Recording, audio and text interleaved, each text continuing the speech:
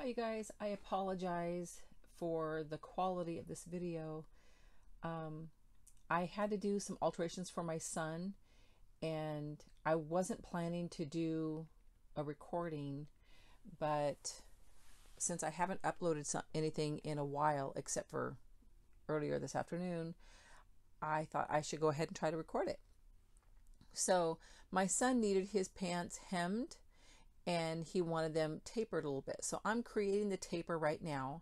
From where my ruler is now, that is going to be approximately the new length. And I'm creating the area that's going to be folded up, because from the raw edge on the pant hem up to where it's going to be sewn for the new seam, the new length, that needs to be the same width from outer pant seam to the inseam. So I'm creating that right now, and it's about 1/2 inch on each side, and that will give him the width of the pants that he wanted. So I'm doing that, and then afterwards I'll grab the longer ruler and I will create the slant, that not the slant hem, but how the pants will go back out to its original width up towards the knee, because he only wants it tapered from the knee to the ankle. So I got the hem part done, and now I'm going to use the ruler and kind of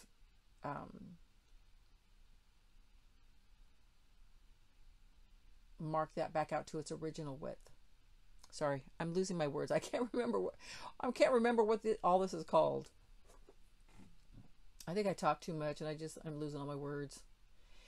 Anyway, so what's nice about this is once you get everything marked out, you're just going to sew right on the chalk line, and then you'll take out the original side seams and then press it open.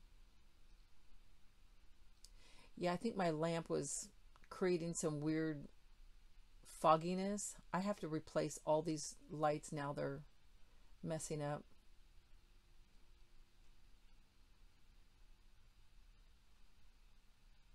Okay, right here, when you start your new seam, you have to make sure it intersects the original stitching line, so that when you take the original stitching line out on the lower leg, that it doesn't just keep taking it out all the way up the side of the pants.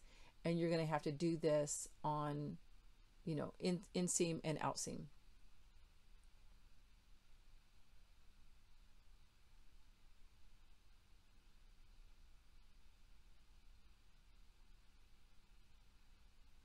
My line wasn't perfect here, but the hem is actually approximate, because when I fitted my son, he didn't have the correct shoes on, so it was just approximate. It looks like I would have to hem it about 1/2 inch. And what you're seeing now is I let down the original seam, which was a good 3 inches hemmed up, or 3.5 inches.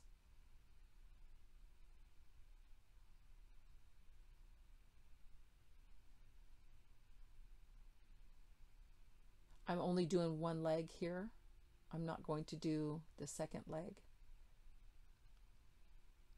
I'm past the new hem length, and then I'm going to blend it back out to the original stitching line at the knee. Now, when I do this, I don't cut anything off except for the length. I don't trim off the side seams. I leave them the full width there. I just press it open, and that's how we did it in the shop. And as I've mentioned before, there's always more than one way to do something, so this is my way.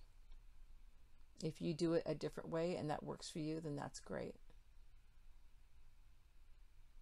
Now I'm just going to take out the original side seams, out seam and inner seam. I love when the stitching comes off so easily like that.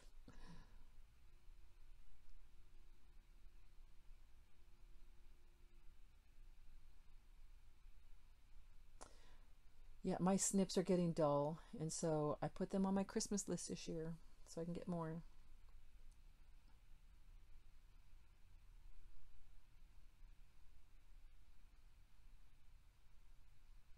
And I press the seam open, and that's what it looks like.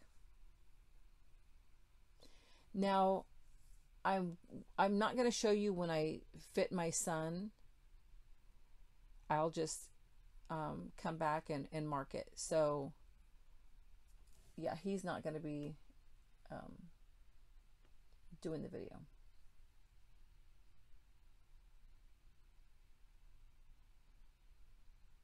Now I had him put him on, and I measured each leg, and the front marks were exactly the same, and the back marks were like a 1/4 inch off.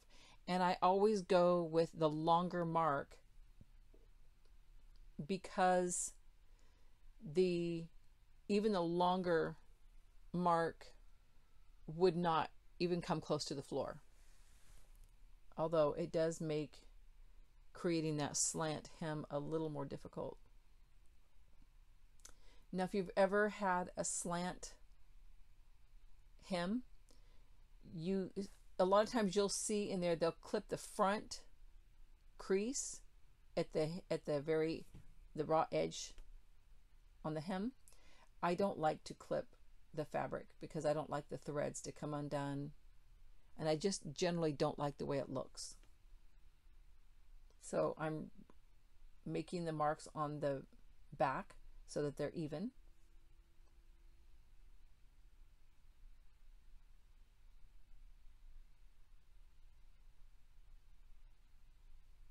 And this is a big slant. It's like 3/4 of an inch difference. And so I'm going to mark all sides because this is where I will be folding my fabric. And that's a lot to fold. And then I want a 2.5 inch hem. And I do that because if for some reason he changes his style and he wants to let the pants out again, widthwise and lengthwise, I have plenty to work with. And not only that, if I don't trim off the side seams and the inseam fabric, I won't have to pull out my serger and do each one individually. So I love flexibility. I love options. So I keep the options open like this. So there's my new fold line and my cut line.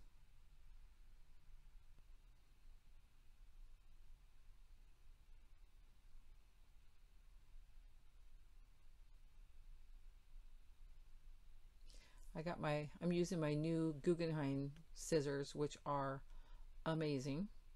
I really like them.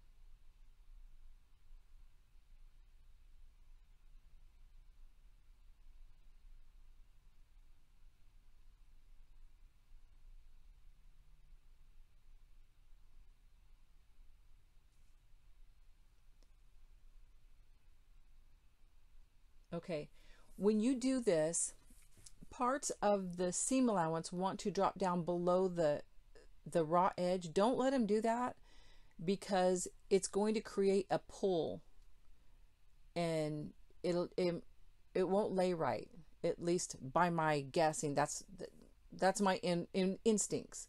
So if they were even when you cut them, make sure they're even when you sew them. So I'm correcting it here because it's at an angle, and that's a good 1/2 inch or more of fabric that's wanting to drop down. It's kind of loose. So make sure they're aligned with that raw edge before you serge over it.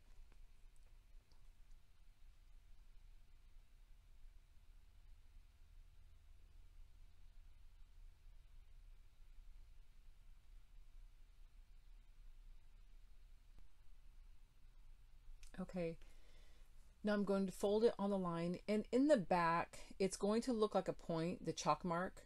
So I just kind of round that out with the hem. I'm not keeping exactly to the chalk mark. I'll go as far as I can on the sides, and the fronts will have to be kind of rounded out, which means they'll be a little bit longer, and that's fine. So what I do is I line up the front crease and the back crease, and I work each side over to the side seams. And then at that point, when they're laying nicely, you'll see that there is a bubble of fabric on the side of the pants because there's too much fabric on the pant and not enough in the hem. So what I do is I will split open the side seams as much as I need them to be to lay flat with the pants. And I'll show you that in a minute.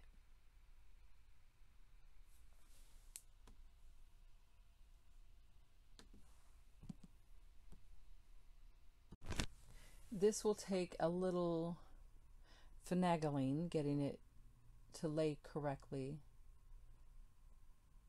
But just keep working at it until it's laying correctly for you.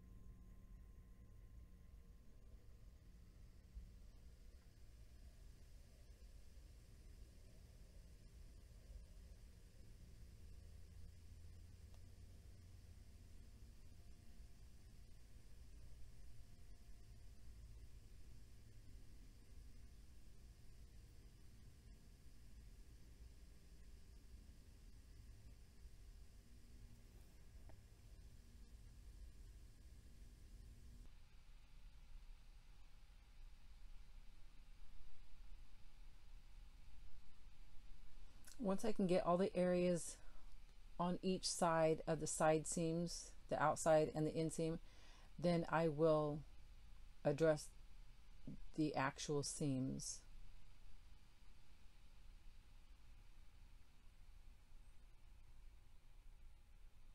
I'm having to make sure that front crease is lined up.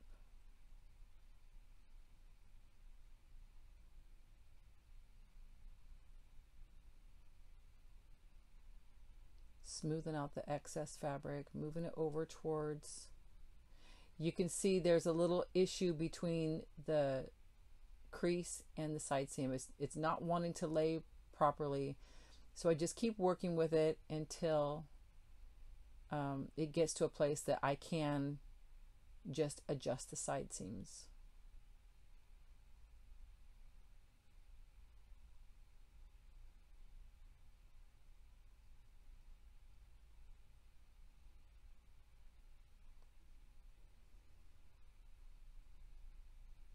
There you go. You see that bubble right there on the pants, and it's right near the side seam. So I'm trying to smooth it all where that bubble is basically directed at the side seam, and at that point I can let that hem out right there.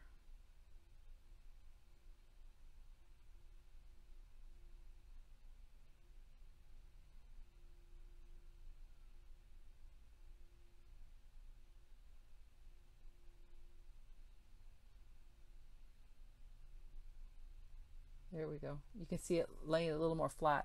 I had to open them quite a bit, but I like this because the side seams are, because there's a seam, the fabric is folded under, so you have no raw edges in there. Whereas if I clip the front, it would have left some raw edges. Here they're already tucked in because of the side seam.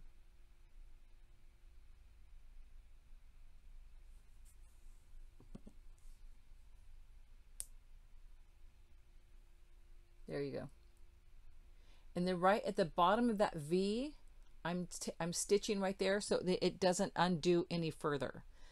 I will stitch through the hem, and then I will stitch through the side seam or the seam allowance of the pants, just to make sure it doesn't shift and it doesn't come undone.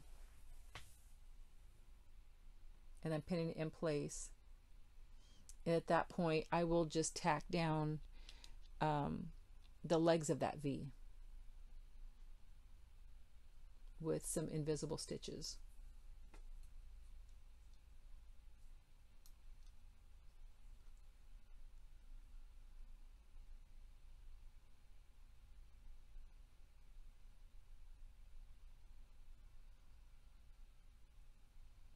There you go.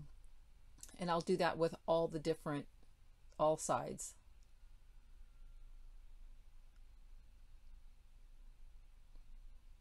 Having to work on the bubble on this side now.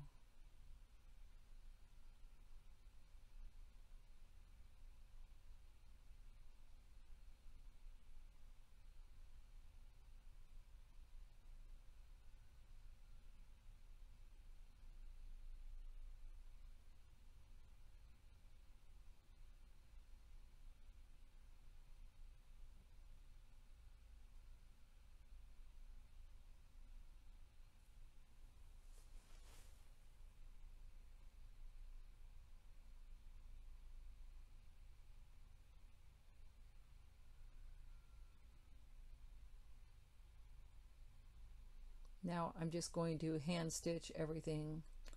Wouldn't it be nice if I could actually sew this fast? One of these days I'm going to get my standalone invisible blind hammer and it will really be this fast. Of course, living in a tiny house, I might have to get rid of my bed, but I think it'll be worth it.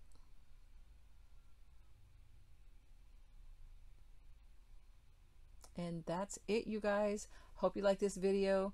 If you haven't, give it a thumbs up, subscribe to my channel, and I'll see you in the next video. Thanks. Bye.